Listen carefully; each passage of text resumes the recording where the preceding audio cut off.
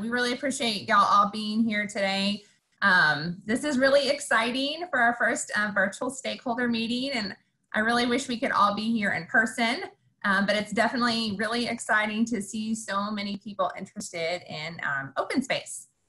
So my name is Jennifer Dyke, and I'm the team lead for the city's open space conservation program, and I'm also the stormwater program manager with the Transportation and Public Works Department. And so I have several of our team members here today, and I wanted to highlight who you can actually see on camera today. And so let me just take a minute and do that. I'm just going to go across the screen so I don't miss anybody. So I guess when I say your name, like raise your hand or something like that. So just going across my screen, I've got Robert Kent, the TPL Texas Director. I've got Brandy Kelp with the City of Fort Worth Environmental, Matt Moffa, TPL, Michelle Villafranca, City of Fort Worth Parks, Edith Marvin, and she's one of our partners at the Council of Government, Eric Flatiger, our planning manager in our new planning and data analytics department. It's a mouthful. Kate Linzer, and she is with TPL as well. Let's see, Taj Shotland. I don't know how to say your last name. I wish I would have asked before.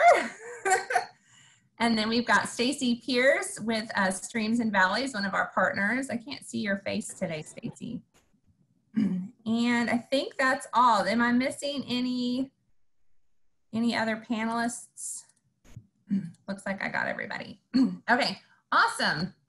So we've got other City of Fort Worth team members, I think, that are attendees as well. We've got a great interdepartmental team. So just some housekeeping before I get started. I know some of y'all have already heard this, but everybody is on chat. And so we want to make sure that if you have questions or comments, please use the Zoom functions, raise your hand, use the chat icon or the Q&A icon.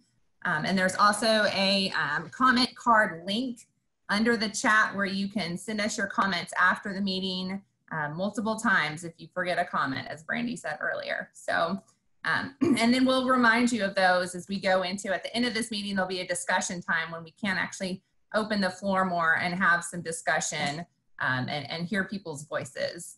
So thank you again for coming. So let's just go ahead and jump in. Next slide, Robert.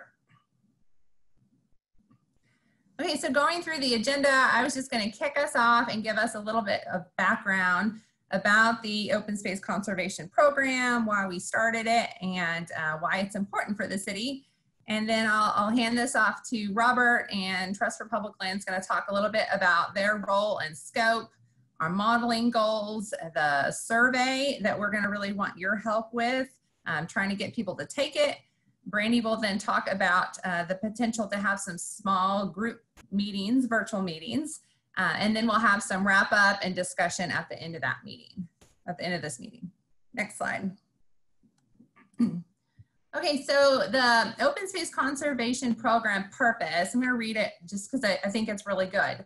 And so it's really to conserve high quality natural areas as the city grows, to provide environmental benefits and recreational opportunities that support economic development and enhance the livability and desirability of Fort Worth. And so we all know that Fort Worth has experienced rapid population growth over the last 20 years. And now we're the 13th largest city, and we have over 910,000 people here. And so as the city grows and develops, of course, we're going to develop over these open spaces across the city. And so right now, based off of our pre-COVID estimates, is that it looks like around 50 acres a week of undeveloped land is actually lost for new development. So that's land that's ag use or old homesteads typically, and that becomes newly platted, making its way for new development. And so the work that Trust for Public Land is going to do for us is really going to help us strategically identify and prioritize potential natural areas for conservation. And all of the benefits of open space are consistent with City Council's identified strategic goals, and they meet multiple public policy objectives. Open space conservation is also supported by the community. Next slide, Robert. So in 2019, the City of Fort Worth did a community survey. We asked a whole lot of different questions and got participation from all of our council districts. And so one of the questions we asked about in 2019 was about open space and how people felt about the acquisition of it. And so 81% of respondents said that they were supportive or very supportive of efforts to increase the amount of open space in the city. So this was definitely very exciting. This was in 2019. And so honestly, I'm thinking right now with COVID and all of us locked in our house, this number is probably either, pretty similar, or it might be even higher, as people are really looking for opportunities to safely get out of their homes, and get out into the natural environments to just escape from this COVID situation. Next slide. So there's many different plans that the City of Fort Worth has adopted that talk about open space and talk about open space goals and objectives, but there's right now no overarching citywide criteria on how that open space is actually strategically identified and prioritized across the city. And so we have our overall city comprehensive plan, and our comprehensive plan basically talks about all these other plans that you see up here on the screen. And so we want to really take a look at these plans, and we are taking a look to see, and they're helping us inform our open space conservation program, so we really see what is important. So if we go to the next slide, it's just kind of one example. So this is our comprehensive plan, and it's some text that we pulled out of it that really talk about the needs for protecting open space. So as you can see, the comp plan talks about the importance of stormwater conveyance, riparian buffers, greenways and trails, trees, unique vistas, the health of our streams and lakes. So using all of these reports, we're pulling out this information so we can really see how high quality, high priority open space, what types of features and uses it has, what benefits we're looking at. So all of this is really being used to help inform the development of our prioritization tool that the Trust for Public Land is helping us build. Next slide. So really, I flashed those reports up on the screen pretty quickly, but what we want to know from y'all is write it in the chat box or the comment form is, are there any other plans that we might have missed that we should look at so we're aware of other overlapping objectives towards open space? And so if you know of a plan that we should look at, either from your organization or something else that's relevant to the City of Fort Worth open space and goals and that kind of thing, if you can put it in your chat box and then we can take a look at it. Next slide. So this is just kind of an overview of our planning team. And so I did say I was a stormwater program manager, but this is definitely not a stormwater-led effort. This is a interdepartmental collaborative effort. And so this is really exciting to work on this, is because we've got such a big group, as you can see on the screen, of team members, and we come together weekly and we talk about open space and talk about where we want to be as a city with open space and look at different opportunities for land conservation. And then we also got partners, several of them that I mentioned earlier, the North Central Texas Council of Governments, Streams and Valleys, and Tarrant Regional Water District. And we are working with them so we can collaborate. They've got lots of similar overlapping objectives. And so that's really great, is we want to be able to work with as many groups as possible to really make our program a reality. Next slide. So potential funding sources. Yeah, thank you. I forgot to check the animation. So what we've done as a city is we've started looking at different funding sources, and Trust for Public Land is going to help us really understand the current funding sources we have and what other funding sources that you don't even see on the screen. And so really we want to try to get out of the box and look at any type of way that we can fund the acquisition of open space. And we've got several different types of funding listed on the slide that have to be used to meet special needs. So for example, water department money has to first meet the water department's use. Just like stormwater utility, it's got to benefit the drainage system. Park land dedication fee, it has to fit within the right parkland dedication area of the city. Environmental, the money has to be used for surface water quality protection. But what we feel like is that open space meets all of these different needs. And so if we can really look at the different multi-objective uses of a property, that's what we want to do. We want to try to identify properties that can provide multiple benefits to the city of Fort Worth community. Next slide.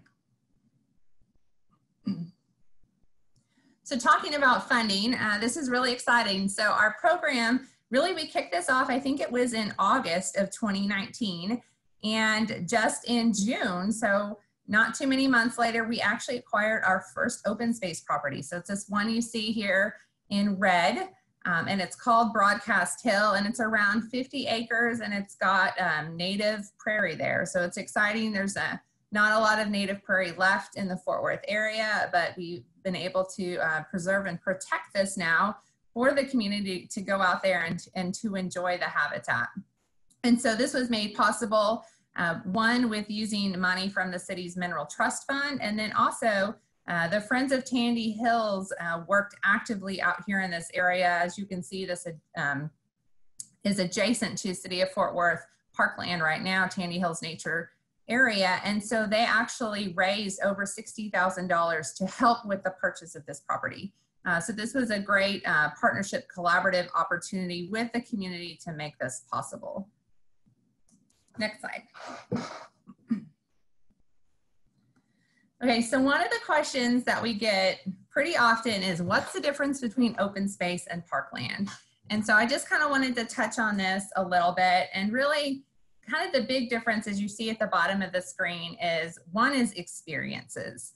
And so the photo on the left is it's not a park or anything, but it's a area of land, I think on the southwest side of town, Bear Creek Ranch. And so as you can see, it's just more natural. You look at it, you don't see the facilities. It's more passive use, you know, walking trails.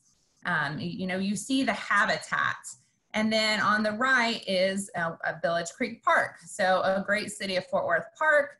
But there you see the active use, you see the court, you see the playground in the background. Another big difference is just when you look at it, you can see right away it's how it's managed.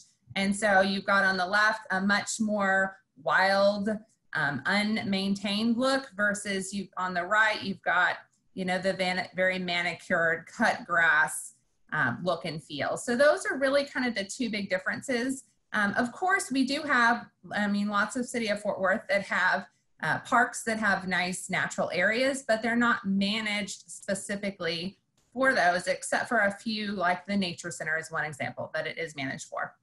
And so that's what we're really looking at for open space, are natural areas where we are first managing for that natural resources, for that natural habitat that's out there. Let's see, the last one I wanted to mention too is just kind of another difference, is that as we're looking at locations of open space, we're thinking about the economic benefits to the community that that open space could provide.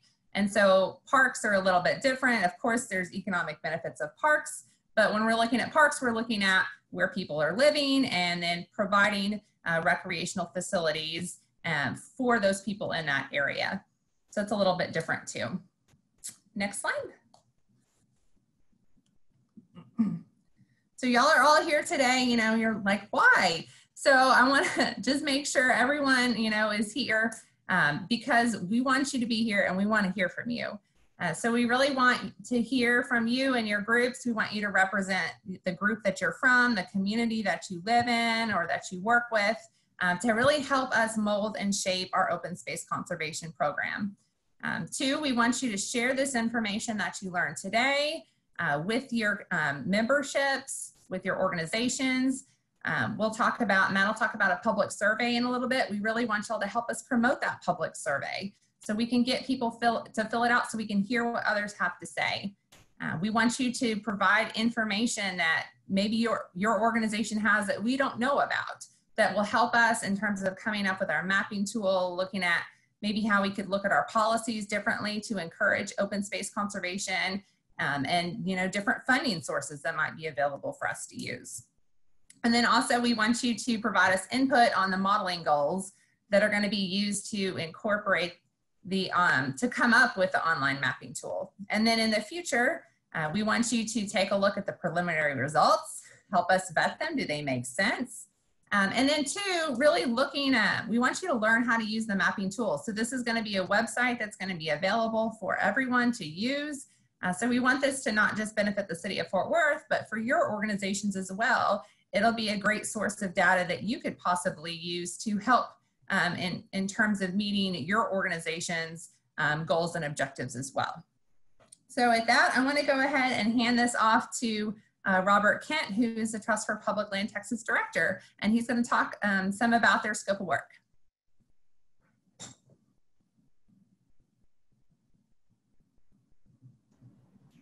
Thank you very much for the introduction. We're so glad to have everyone here today. My name is Robert Kent, and I am the Texas State Director for the Trust for Public Land. We're so happy to be partnering with the City of Fort Worth on this important project. If you haven't heard of our organization, we are a national nonprofit organization, and our mission is summed up by this phrase here, land for people. We believe that people and their communities are transformed when they have close to home access to parks, nature, and the outdoors. We have 4 key services that we provide for the communities where we work. The first is planning work. We help communities plan for their conservation priorities, which is what we're talking about today with the City of Fort Worth.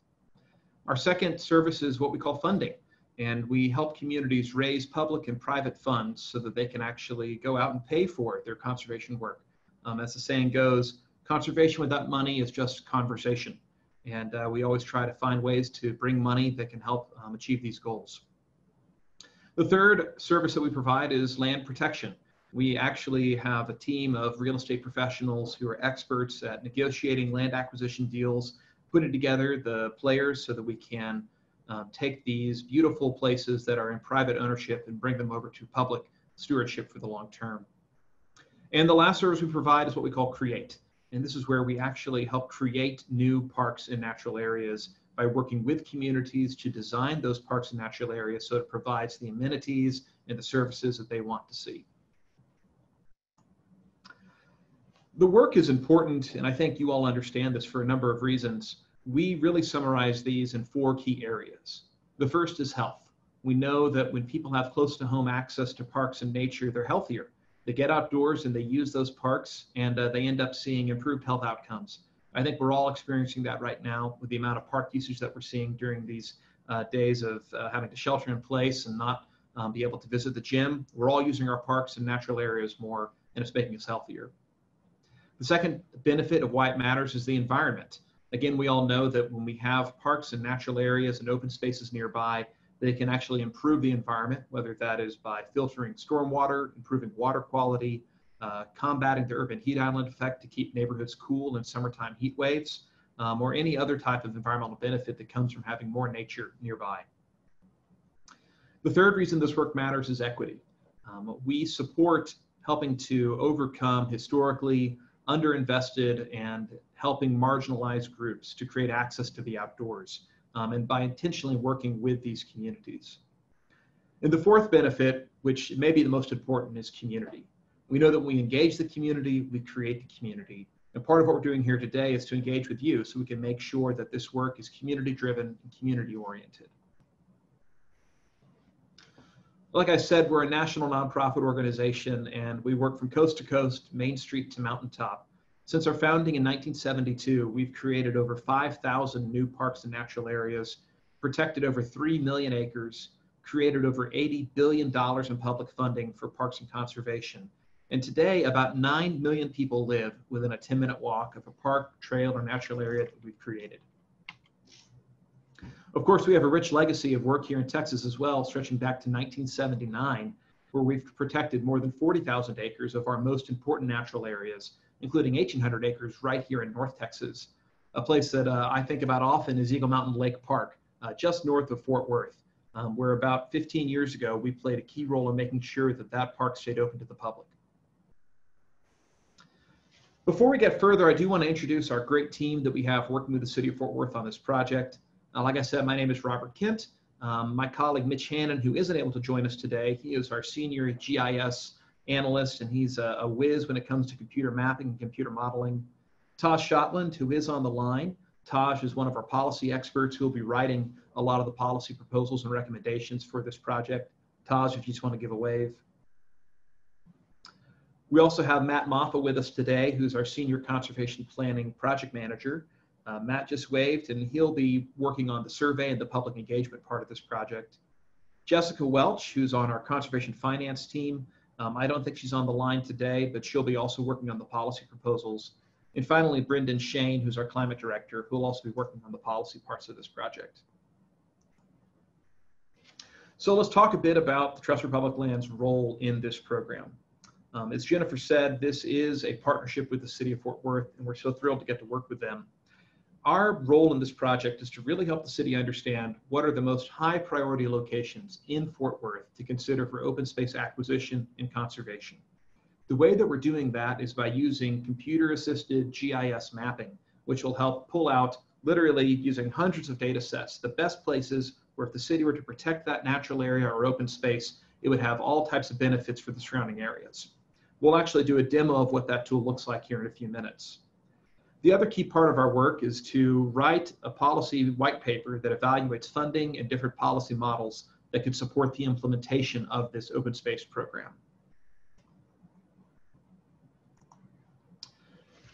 Our task and timeline, it's about a 12-month process that we're working on, and the project actually kicked off in July of 2020, a few months ago, where we started working with Jennifer and Brandy and the rest of the Open Space Working Group from the City of Fort Worth to start determining the goals and criteria for the program. Since then, we've actually started that GIS analysis and mapping and prioritization, and that work is well underway right now. All of that GIS and mapping will get loaded into what we call a decision support tool. This is an interactive online website that the public can access through a lightly password protected platform to actually see the results of these findings. Our fourth task is that we'll take all of that information and put it into a public-facing story map, again on that website, which will be publicly accessible. And it really condenses down the high-level findings in a way that the average Fort Worth resident will be able to understand and take away from. Our fifth task is that policy paper I mentioned earlier, where we'll be developing a final report that has all the feasibility and funding research and policy evaluations within it. That work is already underway. We'll have that complete in June of 2021. And then on the back end, we'll actually be providing 2 years of operating support for this project, as well as an update for all the data. And then in 2023, we'll transition all of the data, models, and the website to the city, so the city can own and operate that tool, hosting it on their website for the long term. So before we get too far, I want to talk about some of the cities that we're going to be looking at in our study to compare the City of Fort Worth to. These are what we call our benchmark cities, and they evaluate best practices amongst similar cities. The 5 cities that we've landed on for this benchmarking study are Austin, Dallas, San Antonio, Oklahoma City, and Charlotte, North Carolina. As you'll see, a lot of these are actually included as benchmark cities in other City of Fort Worth plans, from the Stormwater Master Plan and the Economic Development Strategic Plan. We'll also be looking at what we call showcase cities. And these are cities that really are the best in class when it comes to open space and natural area programs that we'll be pulling from to get those best ideas to bring to the City of Fort Worth. We'll be looking at Boulder, Colorado, Albuquerque, New Mexico, and Minneapolis, Minnesota. So let's start talking about what are the actual goals that we're trying to solve here with open space. The benefits from having natural areas in a city go beyond just having nearby nature, which we all know is wonderful, but we actually have articulated 7 specific modeling goals that we look forward to getting your feedback on, as these are the benefits that we're looking for when we think about what can really make Fort Worth a great city through its open space program. So the first of these goals is what we call recreation. And this is pretty obvious. It's improving access to natural areas, protecting iconic landscapes, and creating opportunities for people to get outdoors and enjoy nature. The second modeling goal is community health. We know, like we said earlier, that when you have close to home access to nature and the outdoors, you have healthier people. And so we'll be looking for opportunities where by protecting and conserving open spaces and natural areas, we can improve health and provide opportunities for exercise, combat the urban heat island effect, and improve air quality. We'll also look at equitable access to natural spaces. So finding opportunities to conserve natural areas that benefit low-income, underserved, and marginalized neighborhoods and communities. The fourth modeling goal we have is to look at flood control opportunities. So where can we conserve open spaces and natural areas that protect against flooding and property damage, and can also absorb runoff and provide natural areas for stormwater to collect. The fifth modeling goal we're looking at will be stream, river, and lake health. So this will be looking for ways that we can use natural areas to filter stormwater, reduce runoff and erosion, and protect water quality in the city's streams, lakes, and the Trinity River. Our sixth goal is economic development. We know that when you have natural areas nearby, you can actually improve property values and create opportunities for businesses, jobs, and residential development, and other types of economic activity around those natural areas. And our seventh and final modeling goal is ecosystem preservation. So this is conserving important environments such as woodlands, prairies, and wetlands, and protecting habitat for plants and wildlife. So from here, I'm actually going to do a demonstration of what this tool is going to look like, and all these maps will look like once they're complete. I'll be showing a similar project that we built for the city of Dallas.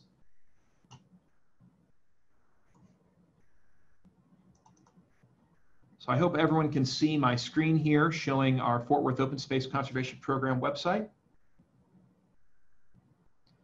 So this is a website that's actually already live, which you can visit right now if you go to fortworthopenspace.org. And here you'll have access to all types of different documents about the project, some information about it. And eventually, once this project's open, we'll have the mapping portal will be available here as well. This is, like I said before, a version of the map that we built for the city of Dallas. It functions a lot like Google Maps. You can zoom in, and you can zoom in on different areas and explore different parts of the city. And then you can start turning on different data layers that can start to identify priorities for us. So for instance, in the city of Dallas, we wanted to look at where are those big urban heat islands in the city. And these areas that are highlighted here actually show where the biggest urban heat islands are. And these are the places where if you were to protect open spaces and protect natural areas, you could help keep neighborhoods cool and help combat that urban heat island effect. Another one I'll show is our stormwater and flooding analysis. So this map here, the areas that are highlighted, are showing what are the parts of the city of Dallas that have the biggest impact on stormwater and flood control throughout the city. Again, these would be opportunities where if there's existing open space, to protect that open space so that it doesn't get covered in asphalt and concrete, which could then cause further flooding and erosion downstream. One of the neat parts about the tool is that we can run very particular parcel reports. So I could click on a piece of land and it gives me all types of information about how many acres it is, which ones of our criteria does it meet, how does it impact different modeling goals. And then I can even create a custom PDF report from this, which will then be available to pull out so you can make further decisions from it.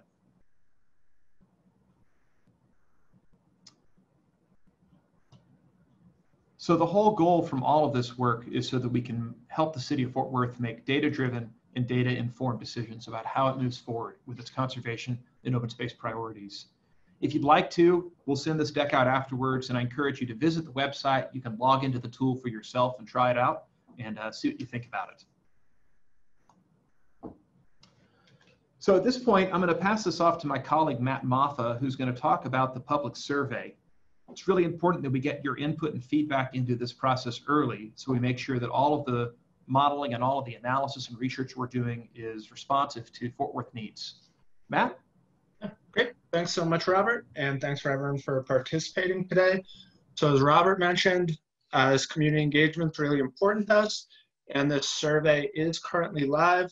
This will allow us to get a lot of different types of feedback from residents, what types of amenities they would like, activities, whether or not they're interested in volunteering in open space. And we'll actually even give them the opportunity to comment on the GIS criteria, and we'll incorporate that into the mapping through the weighting. So this is live today. and we are planning on closing it by the end of November. And one other note, this does have a background section on the participants asking things like demographic info as well as zip code. It's really important to us. We hear from people all over Fort Worth, so we'll definitely need your help to help push this out and just make sure we're really hearing from everyone through this process. And from there, I'll hand it off to Brandy Cup. Okay, so we kind of talked about this a little bit earlier when we mentioned that we were looking at different policies that go into open space planning, and this would be things that we'd be looking at like future land use. And as we preserve open spaces around the city, we could increase the density of development around those areas to give more people access. So that's one topic that we're looking to get going pretty much right away as far as a small group. And some other things that we're going to be looking at: grants, foundation, and funding. We kind of looked at that a little bit earlier. And also how we would maintain and manage these spaces. You know, they're not going to require the same level of mowing and planting and things like that as our manicured parks, but there would definitely be a lot of opportunities for volunteers to do things like invasive species removal, trail maintenance, and things like that. So we are looking at for anyone on this call, or maybe some of your partners who might be interested in doing a little bit deeper dive with us on some of these topics. And this would be a little bit longer term commitment. So if this is something that sounds like it would be interesting to you, and again, we would break out these groups based on topic and subject matter expert area.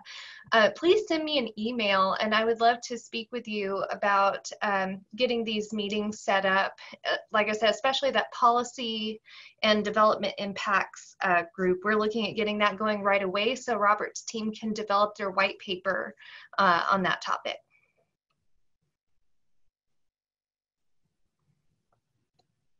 All right, Robert, next slide. And so ways that you can help. We are looking for our stakeholders to help share out that survey with their networks. So we are asking you to get on your social media accounts and in your newsletters and emails and help us send that survey out. We want to reach as many people in the city of Fort Worth as possible because we want a good representation across all areas of the city and all demographics. And that's one reason that even though it's not required, we really recommend people to fill out those demographic questions at the end of the survey, so we'll know for sure that we've reached everywhere in the city. And we've got our public meeting coming up on October 22nd. And we want to, again, encourage as many people to attend that as possible so they can learn about this program and potentially get involved with this. Like I said, there will be opportunities later for volunteerism. So you'll be getting some emails from me after this meeting with the links to the survey, as well as some tags that you can use on social media, and I'll share our accounts with the city, so you can go in and grab our posts that we're making and share those out to your network as well. Try and make it as easy as possible on you.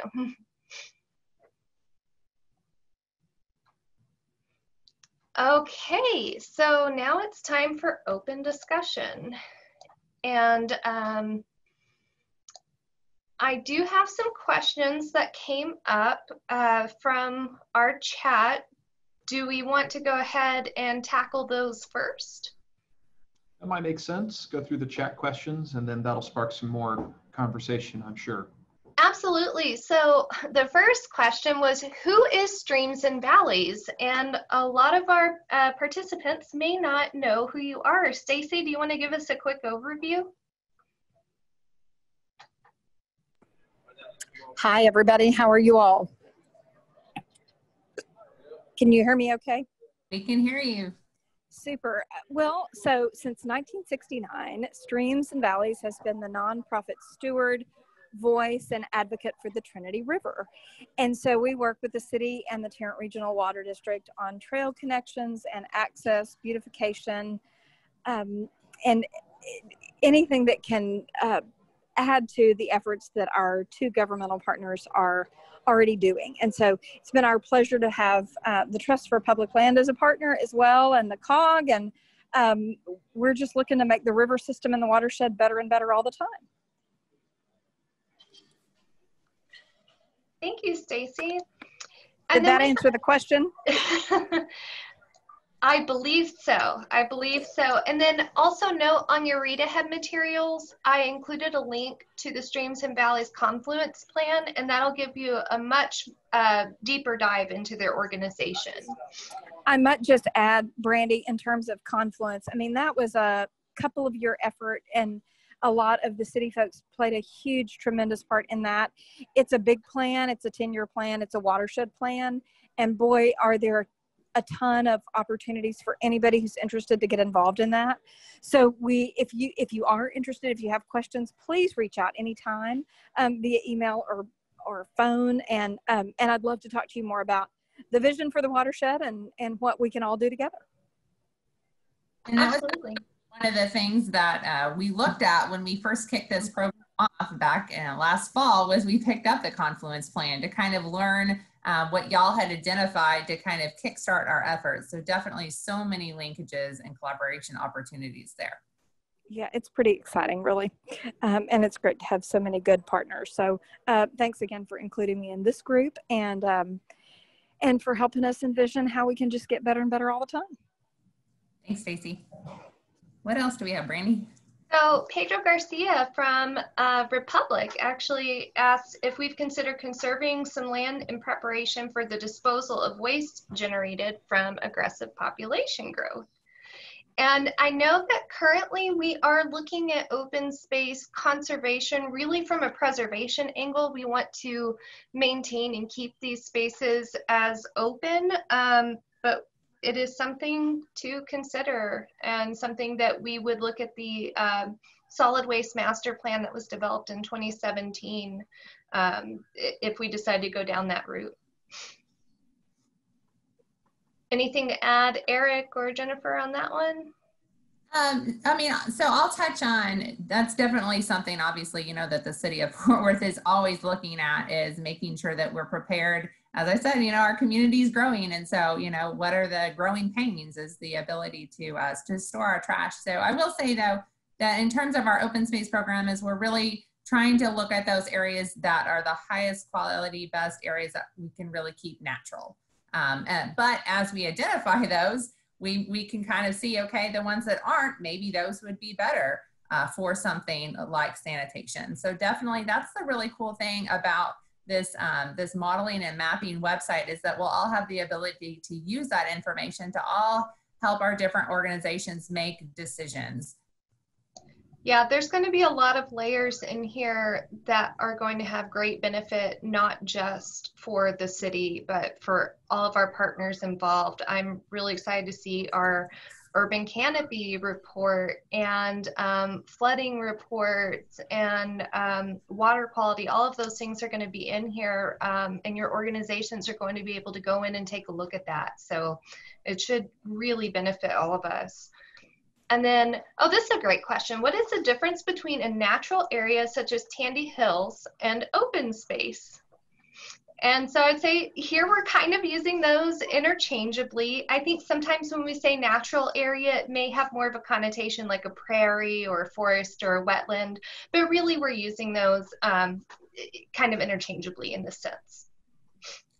Yeah, and I will say that's one of the questions, as I said, you know, that is an official park, and these open spaces will not be official parkland, but definitely, you know, the purpose is for them to benefit the community. So one of those is, you know, the use of them as appropriate. Of course, it depends on, you know, where the property is located and what's actually out there.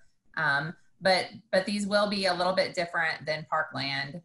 But we've talked, we work very closely with parks. We've got, you know, parks members engaged in our team.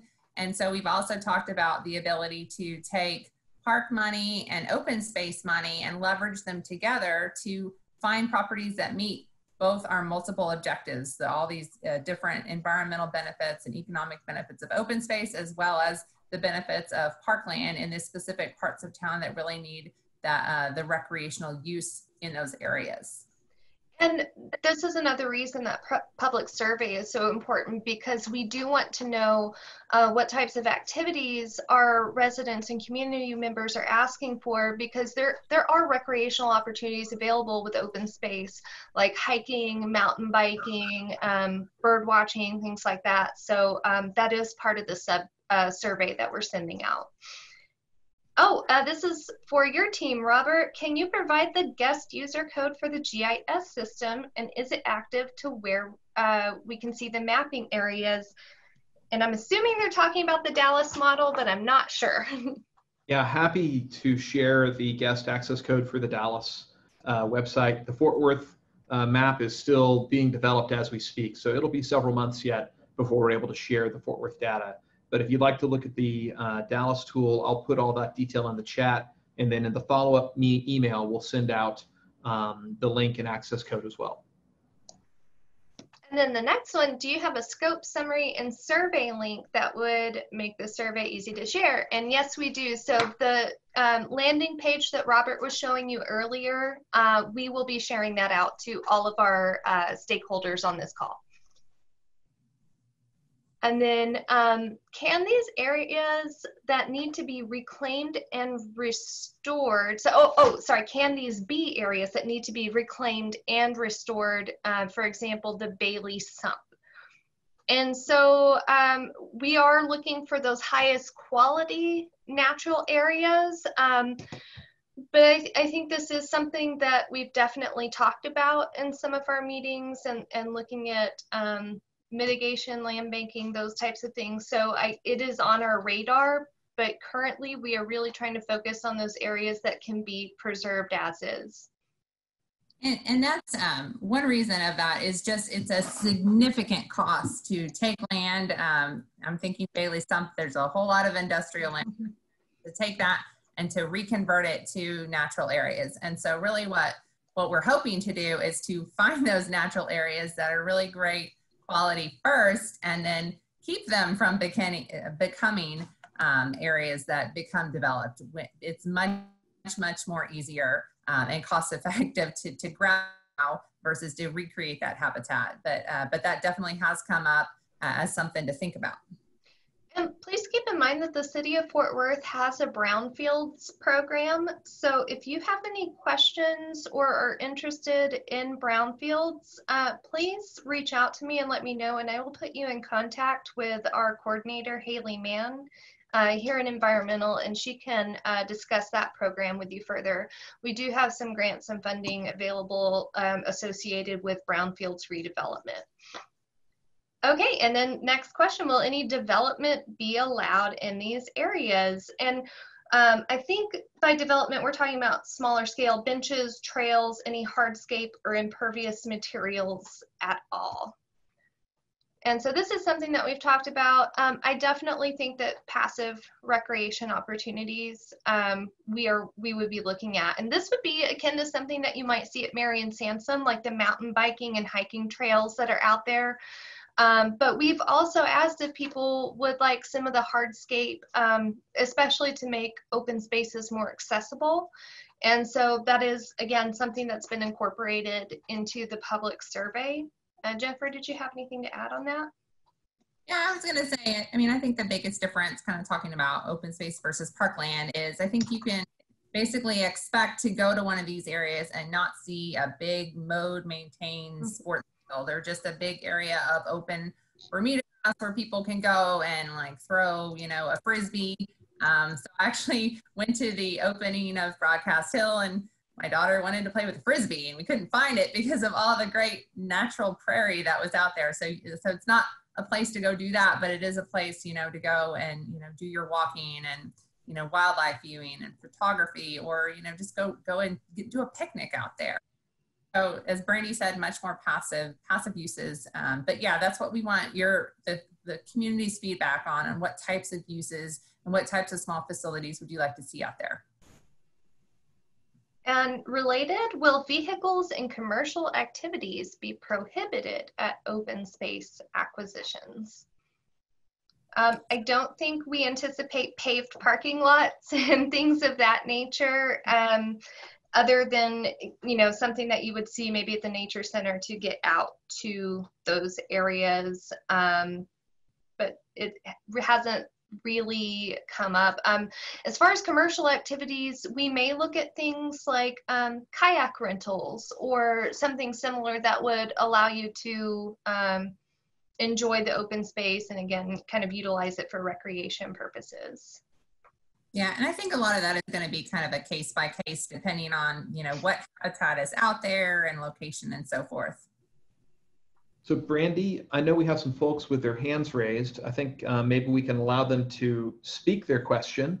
Absolutely, absolutely. We've got so many more coming in, I can barely keep up.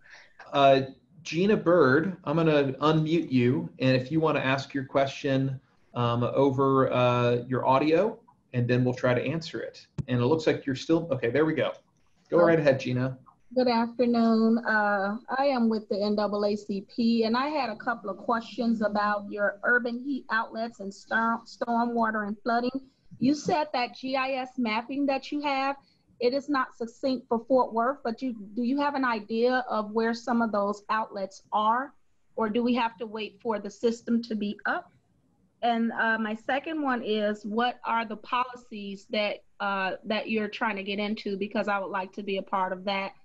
We have a team. I actually have a team with the NAACP, and I also have a veterans team. I'm a Marine Corps veteran. We have another team that does the parks, the cleanups, all of those things. We work in Arlington and Dallas, and we're trying to find those areas for Fort Worth.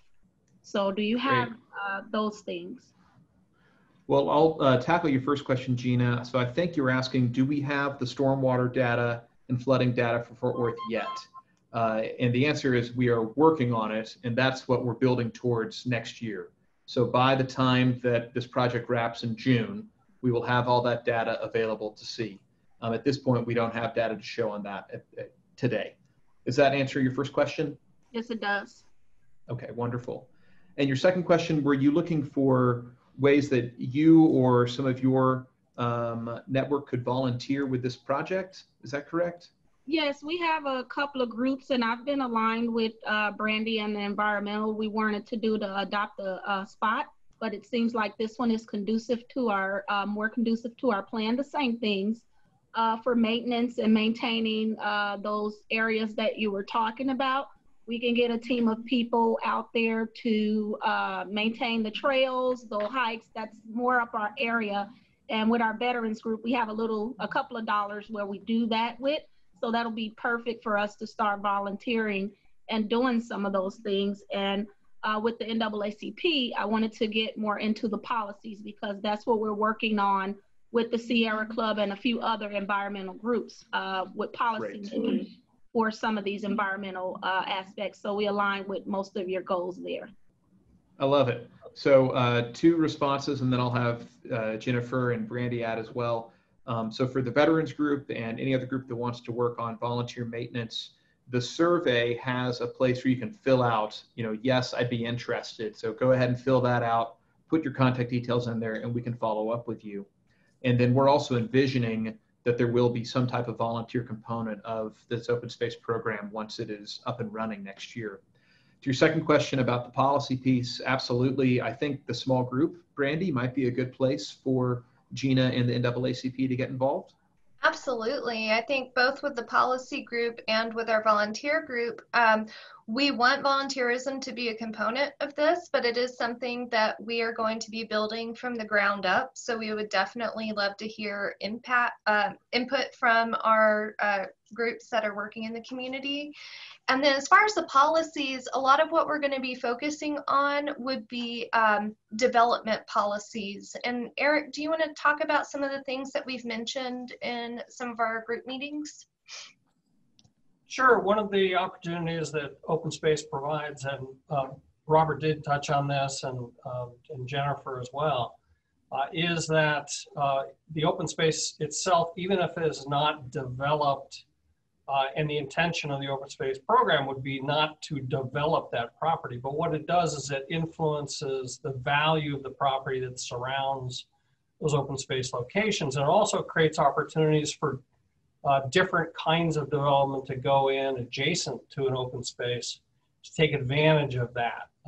And you can think about maybe a sort of a mixed use area that might go in on vacant land that's adjacent to a high quality open space that might attract a mix of uses, and perhaps a cafe with seating that overlooks the open space, something like that. So as an economic development tool, it plays that role. It really provides opportunities for development to occur not within the open space that's protected, but on adjacent locations. So we'll be working Gina? with Eric's team and Robert and their team on policy considerations that we want to go into it.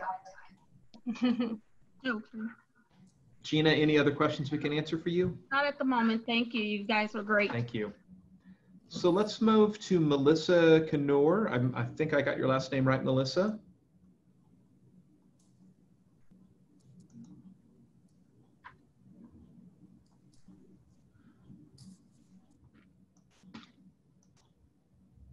Let's see, Melissa is muted. Let's see if we can get her unmuted.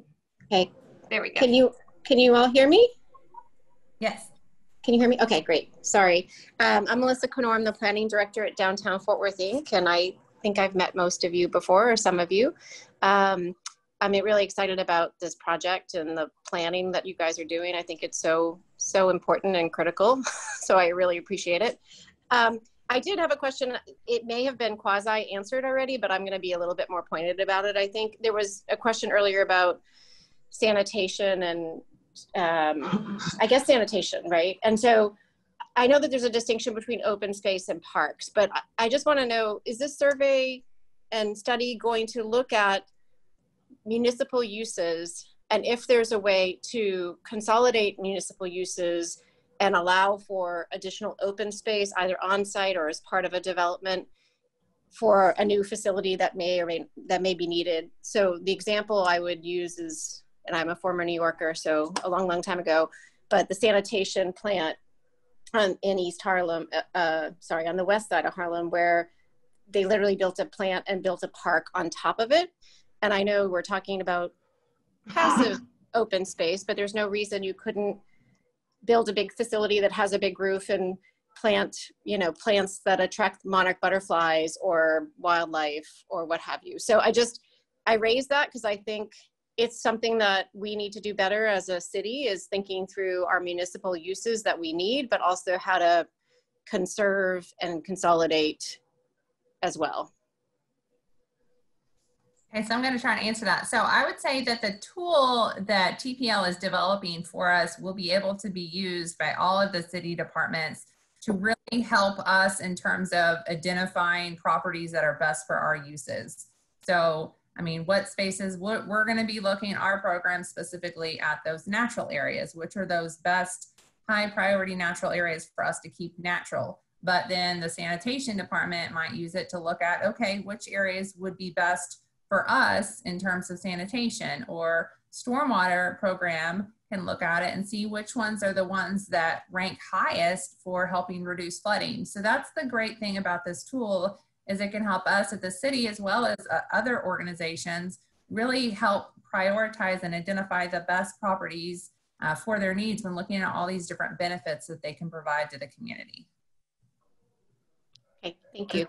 That answer your question? I mean, sort of. I guess I'm just looking for it to dig deeper. I really would love to be able to come up, maybe it's a policy question as that gets raised and discussed. How do we, once we build a facility, is there a way even on site to conserve a portion of the site? Or, I mean, it's, in theory, it's city-owned land that they already have access to and already own. And so is there a way to better utilize that site? Is just, I guess, the question. So That could definitely come up as part of, policy discussion. I would see that more of a green infrastructure, low impact development type discussion, which is related, but not necessarily part of the open space program, but it's definitely, it is definitely adjacent to open space. So I definitely think there's room for that discussion. And please note that Edith Marvin from the COG put a follow-up in our chat box regarding regional solid waste discussions that they're working on right now. Okay, great. Thank you. So Thanks, I did want to Melissa. add too is that we can pass that comment along. I mean, to me, I think what you're saying has a lot to do with just when the city of Fort Worth builds a facility, we should be looking at the property and entirely and strategically planning how that facility is built. So, if there's habitat out there, can we build around the habitat, and preserve what's there versus just leveling it all and then putting it back. So trying to be more strategic, is that kind of helping? Does that cover part of it? Part of it, and I think it's also, are there other uses that can be co-located there so that you're, in theory, not just, we're a growing city and we have a lot of land, but we might not always have that. And so is there a need to co-locate the Parks Department with TPW facilities at the same location? Just things like that might make it easier as opposed to just building a building that's too big and takes up more land than it needs to, or what have you. And I think the Hillshire drop-off station is an excellent example of that, where we combined a drop-off station with an animal care control facility. And on the bays over the recycling drop-off, you have solar panels, and out front there's a bioswale. So I definitely think that it's something on our radar, because we're working with our energy manager and other groups in the city on that type of development for sure, especially internally. Right. And I guess I would add to that land that the county or other municipal or friendly users use.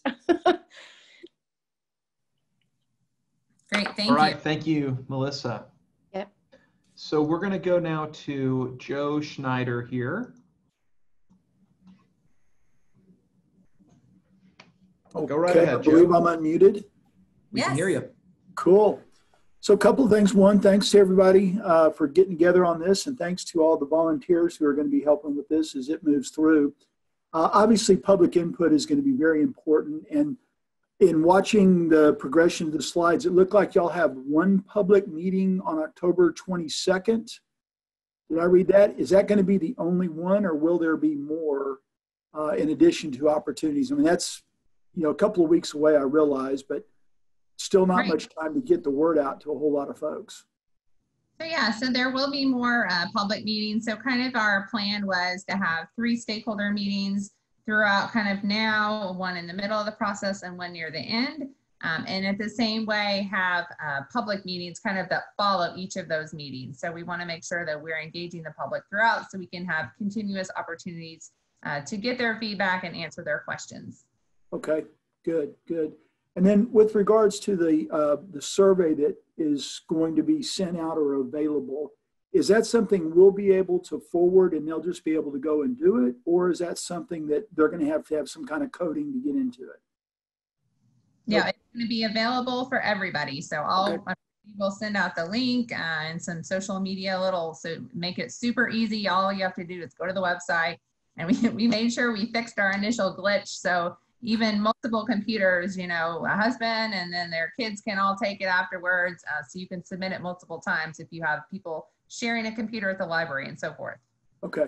In fact, these are the links right here. So if you want to visit it right now, feel free to type these in, and I'll put these links into the chat as well.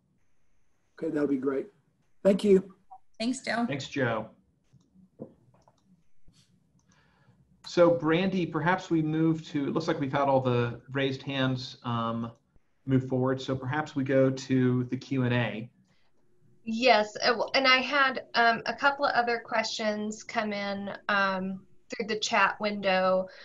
One that just popped up is, does this group see any potential with utilizing some of the open spaces for urban agricultural use? If so, what might that look like? So I am assuming we're talking about more urban farming here. And that is not something I believe we have discussed, because we are trying to keep this more passive. But I think that is something that could be put into the survey as a comment, if I'm not mistaken. Yeah, I mean, and I agree. I think, of course, your property that you buy, it's going to have different types of features on it, but definitely I think that's a really cool, concept. So we encourage you to take the survey, fill it in, or put it on your comment card, and we can talk about that some more. Okay, and it says, is there a plan in place to keep open space acquisitions protected and in good condition? And that is exactly what we're going to be working on as we develop the tool. We're working really closely with our parks department to figure out what maintenance on these areas looks like. And if you are interested in that topic, please reach out to me, because again, I want to put together a small group specifically on maintenance, volunteerism, and what that looks like going forward. Absolutely. Okay, and I think that just about covers everything that came in from the Brandy, chat box. Yep, and we've now got the Q&A box, which we've got about 9 or 10 questions in there. Okay. I'll just read these off to you. The first is from Gina Alexander, asking, will we place this presentation on the website? It has a rich history and context to share with others. Yeah, I think, can you do that, Robert? Happy to. Recording this meeting, so yeah, we could upload that. It's a good idea. Okay, next question is from Suzanne Tuttle. Will acquisition still be pursued before the TPL project is completed?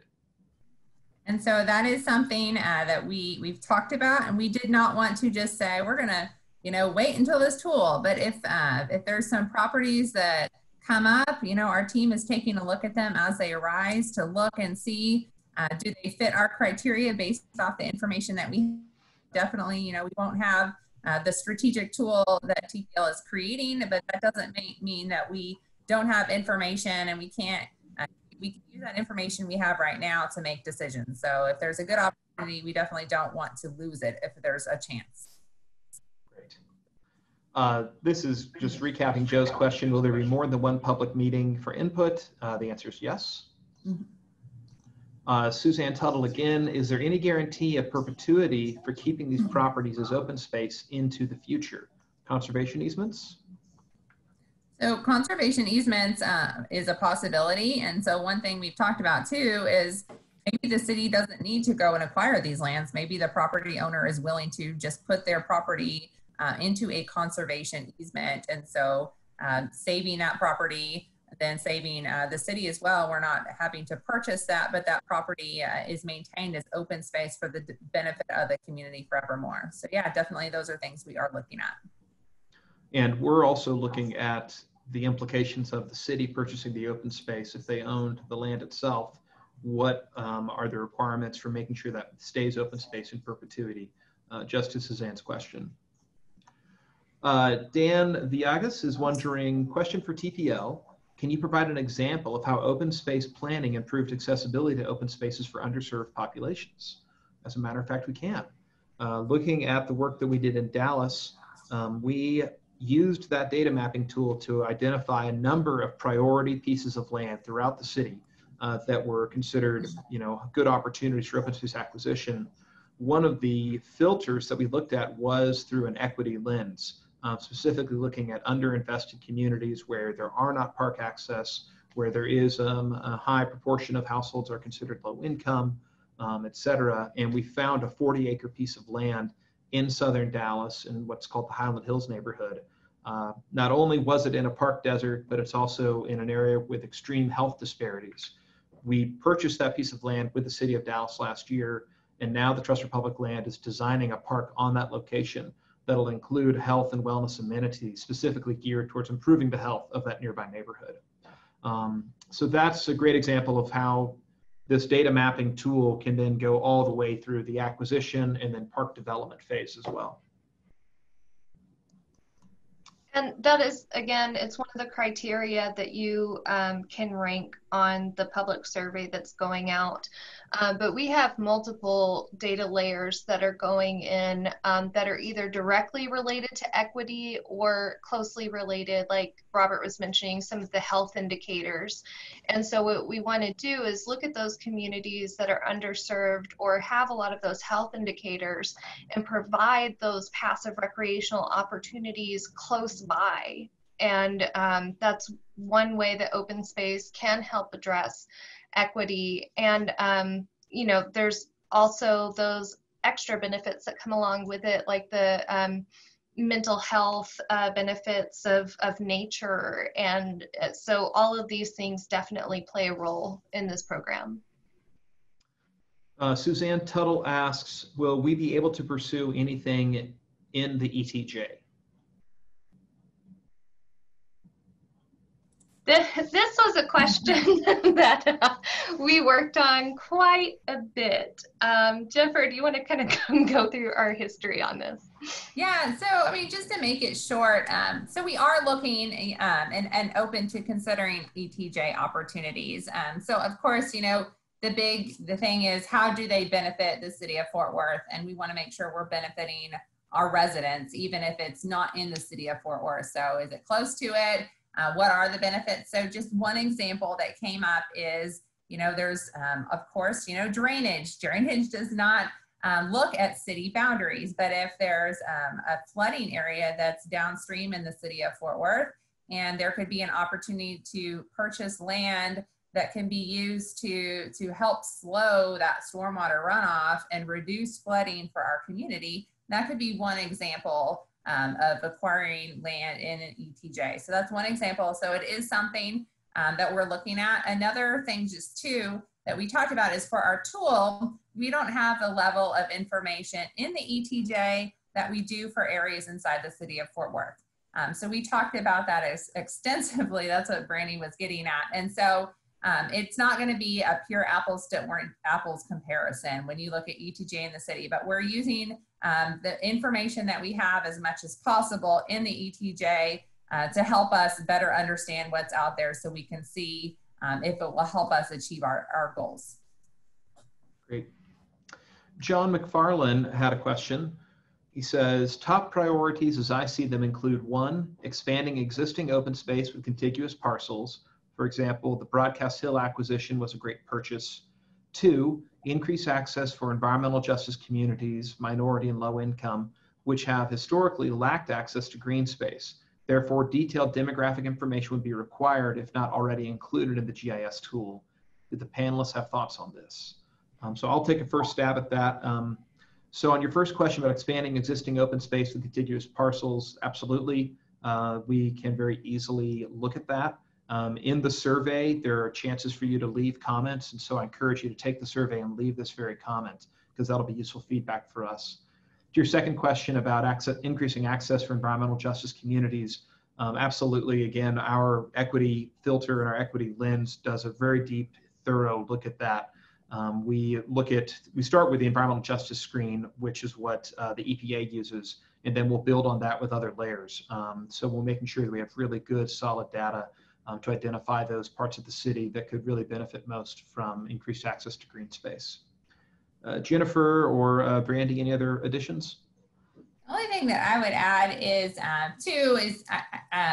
making sure that we're looking just not at expanding, you know, big clumps of green space or where you already have it, but looking for areas of town that just don't have access to those right now. So definitely if there's areas that are underserved by parks or natural areas, you know, is there property in those areas that fit these criteria that could help meet the needs of those people? I would say that, and also trail connectivity is definitely a consideration that we're looking at. We want to make those really long, continuous expanses of trail because it encourages people to really get out and get active. So all of those criteria are included as part of the modeling tool. Okay, Stefania Roberts asks, is there any infrastructure consideration for areas east of I-35 and the Rosedale corridor? We're looking at the entire city, and we're also looking at the extraterritorial jurisdiction, the ETJ, as well. So we will be looking at those areas along with every other part of the city of Fort Worth. Gina Alexander asks, do you have any social media materials to assist in advertising the public meeting on October 22nd? Brandy? Yes, so what I'm going to do, I'll send everyone out some packages that you can use to advertise our public survey as well as the public meetings that are coming up to hopefully make it a really turnkey operation for you to share out with your networks. Great. Melanie Clay asks, where is the meeting on the 22nd? Brandy and Jennifer? So that'll be another virtual meeting just to keep everybody safe. And so what we'll be doing is we'll be working to get a link set up for that meeting.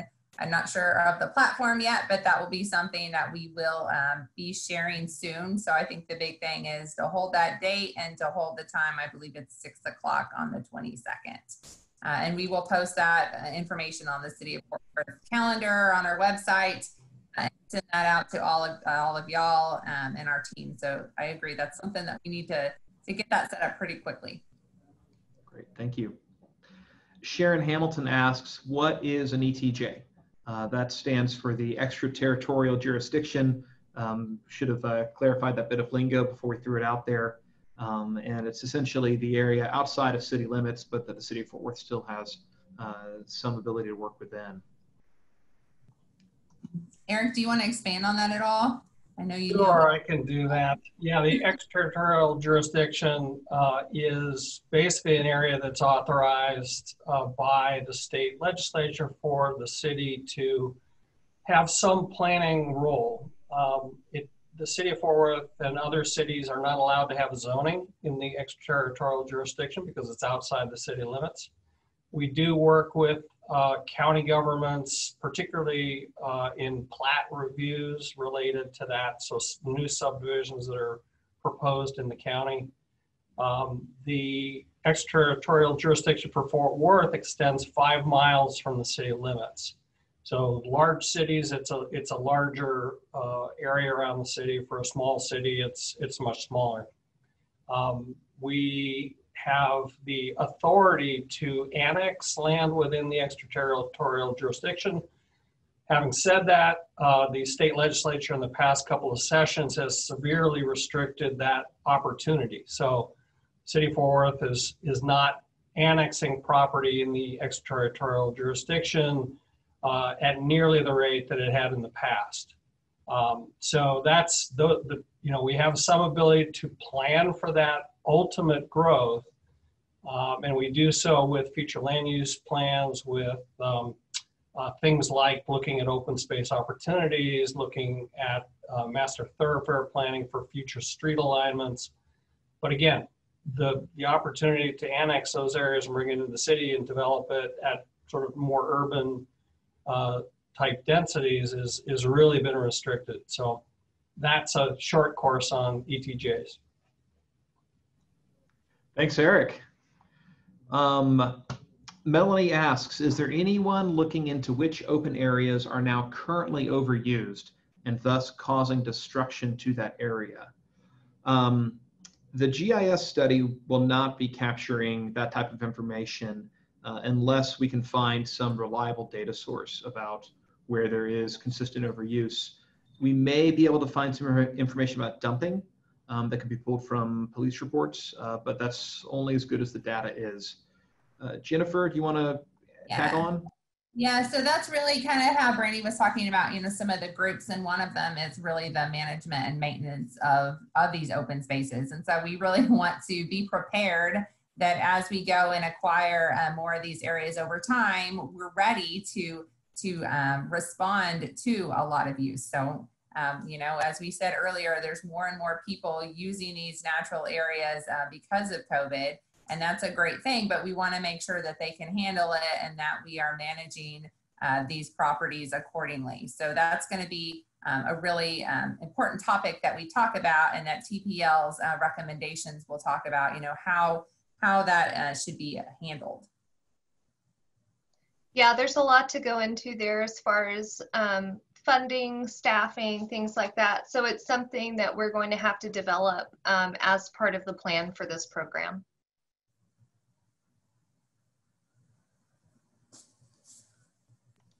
Okay. John McFarland says, as one person mentioned, maybe a partnership with Tarrant County would be beneficial. Absolutely. Happy to have them be a part of this.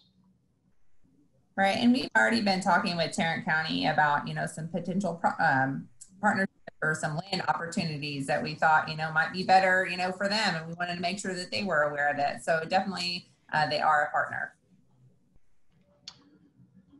Okay, Nancy Jakowicz asks, how will the city address the impact enhanced open space has on increasing property values in low-income communities and concerns about involuntary displacement for renters and homeowners? That's a great question, one that we're always thinking about within the Trust for Public Land for everywhere that we work. Jennifer and Brandy, do you want to say a few words before I pass it to Taj to talk about the policy paper? I was going to say, I think this is going to definitely come up as part of the policy discussion. It's something that we know needs to be addressed. So I definitely think that's going to be a great topic for the small group to handle. Yeah, and just to kind of, before Taj talks about it, I mean, definitely that is something that we want to think about. But, we really want to make sure that we are reaching out to our, marginalized, low income and so forth communities, and that they have the ability to have access to the same types of places in other parts of the city. So we just need to be, look very well, very detailed look at the potential impacts before we go out and acquire these properties. Taj? Yeah, I just share a couple things. So we have dedicated staff at the Trust for Public Land that are looking at this very topic, because we get this question a lot, and it's a big challenge with the work when you're doing park planning and open space conservation work. So we'll definitely engage them.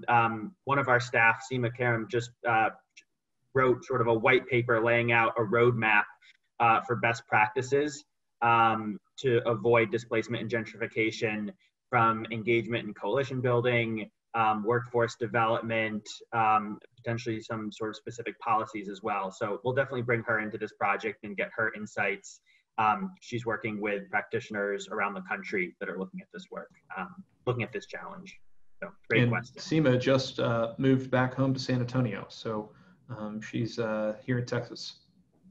Awesome. All and right. that's a great part of us engaging TPL to help us with this program, as they bring so much, both state of Texas and nationwide experience to us. So it's a great benefit for us to have them on board and helping us with this program. Well, we're down to, it looks like, our last question here. This is from Gina Alexander. Would there be any translation available during the meeting in virtual format? I have not seen this in action, aside from the Fort Worth ISD meetings that are usually held in separate language-specific session. Just wanted to inquire. Oh, that's a good one. So I guess you mentioned the language. So I think I would say right now we don't have anything planned, but if there is someone that would like access to this information that you're aware and they need it in a different language, then we would be happy to talk with them about it. Definitely, we want to make sure that this information is available to everyone. And there is a Spanish version of the presentation of the survey. And so we started out with the Spanish version, but definitely if there's people that need special access to this information, we want to make it possible so we can get their feedback and share the information with them. And Jennifer, I think she may have been asking specifically about the next meeting, the virtual meeting, or the October 22nd meeting. Do you know if someone requested for that to be in Spanish, would the city be able to provide a Spanish translation of that meeting? I think that we probably could do that. I don't think we could do it at the same time, but I guess we would take the meeting and then translate it after the fact. So if that's something that is needed, we can definitely look into getting that done. Yeah. Yeah, and any of the material that has been sent out, if you need Spanish versions of that, we can work internally to get that translated. Okay, well, I don't see any more questions in the chat or the Q&A. I don't see any other hands raised. If you have any more questions, now's your time. If you've been shy, feel free to speak up now, or otherwise you can email any of us afterwards and we'd be happy to connect with you after the fact. I think that's it. Do we have any, I think this is the last slide, Robert, or maybe we have our contact information at the end. So I just want to thank you all again for joining us today, for sticking with us. I'm so excited. It looks like at one point I wrote down how many people we had on the call and then I lost it. 79 people. So I'm super excited that there's so much interest in the city's open space program, and we're so excited that that y'all are along for the ride and that you're here to help us really mold and craft this program into something that the city of Fort Worth community wants. So thank you again for coming, and you'll definitely hear from us again soon. We'll be sending out links and information that we talked about today. So thank you all and have a good evening.